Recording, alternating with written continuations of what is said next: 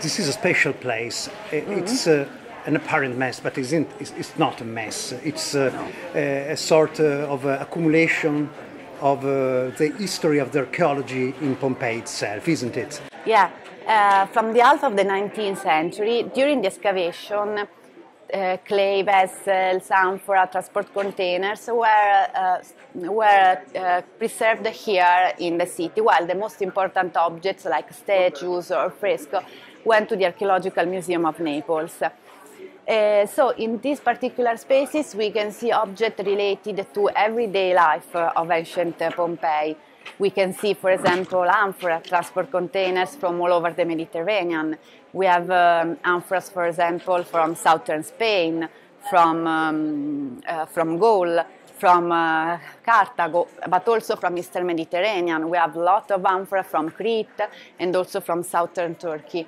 But also here we can see a lot of wakes that were used here because we are in the market, so they were necessary for market activities, but also column, capitals, element of the architectural decoration of the forum that was under restoration at the time of the eruption. So it's partly a museum of the changing faces of the town.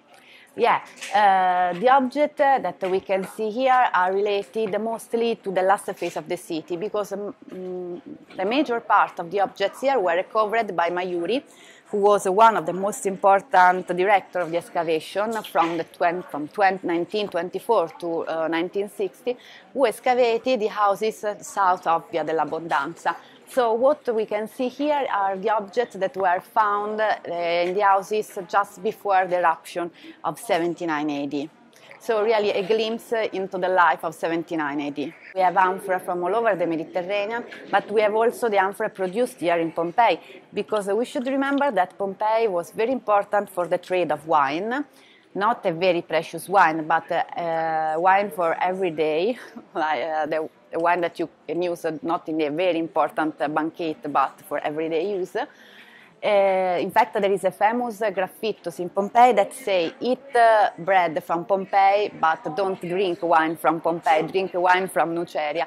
So we have the amphora that were produced here and that circulated all over the Mediterranean, but at the same time we have the amphora with flat base that were produced in Pompeii but used for the circulation along the Sarno River, because Pompeii, Strabo tells us, was the Epineion, that means in Greek harbor, of Nola, Nocerea, Cerra. That means that Pompeii was the gate to the Sarno Valley and the interior places of Campania.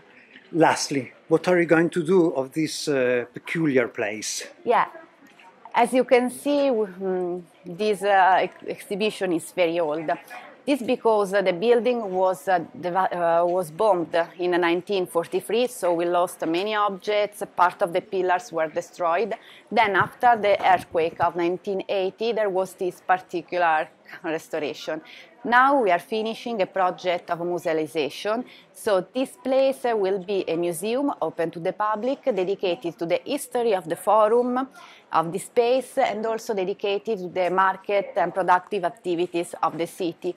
So here also you can see the seriality of ancient material culture.